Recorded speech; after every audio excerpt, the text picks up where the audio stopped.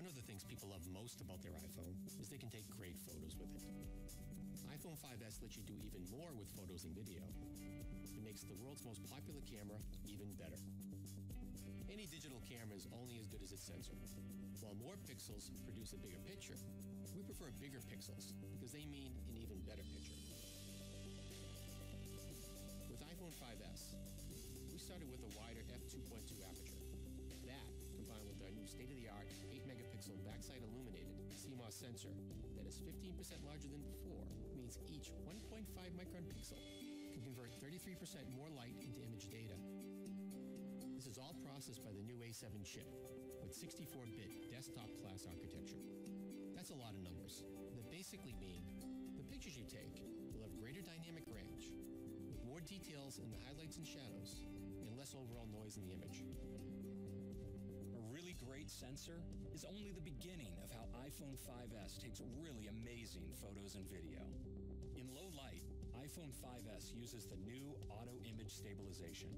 When you press the shutter, it imperceptibly takes up to 4 very quick photos, intelligently merging them to reduce blurring from camera shake and subject motion. And in really low light, it uses the all-new True Tone Flash.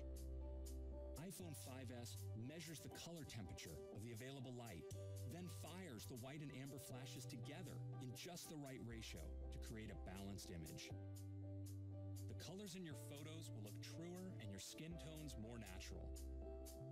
iPhone 5S also has some fun new camera features, like photo burst mode. It continually captures at 10 images a second when you hold down the shutter. Advanced algorithms help select the individual photos or sequence of photos you might like best. And the new slow motion feature lets you shoot HD video at 120 frames per second. You can then select a specific section you want played back at quarter speed.